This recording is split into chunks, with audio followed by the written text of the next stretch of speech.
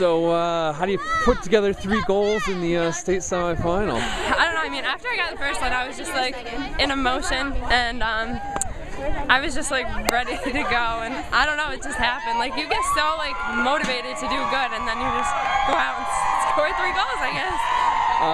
They had such pressure in the first about 10 minutes of the game. How'd you guys just withstand that and been able to weather that storm? We knew that coming out today, they were defending state champs. We needed to pick our game up, and we came out not cocky, not thinking we're going to go to states, and we just came out playing every second by second, and that's what we did. When you guys get the first one, how important was that to get the first goal of the game and not let them get the lead?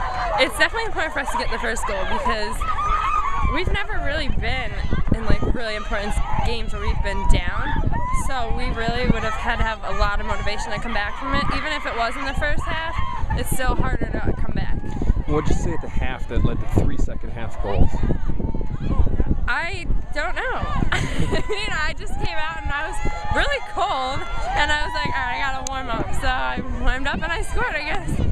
And what's the best part about going to the state final? We made school history. It was the first time we've ever been here, so I guess that's just what we got to do. I mean, we're so excited. We've waited for this moment all season, and now we just got to do it.